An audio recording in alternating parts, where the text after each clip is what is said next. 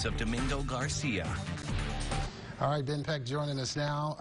Odessa High's been doing really well, but yes, they've got a steep hill to climb, so to speak. A road trip will road trip doesn't do it justice. Oh, no. A voyage, a half marathon. I mean, I don't know. This is going to be a long trip for Odessa High going down to Harlingen this week. But they did improve to 3-1 on the season after a shutout victory over El Paso Montwood on Friday. And now the Broncos, as you mentioned, with a tall task ahead of them. But the toughest part, probably not the game, probably going to be the travel. The game will be tough in its own right, but the Broncos have to make an 8.5-hour trip for this week's matchup with Harlingen South. Of course, South Texas, the environment a little different than out here in West Texas, a little more humidity. So head coach Danny Cervantes says they've been preparing.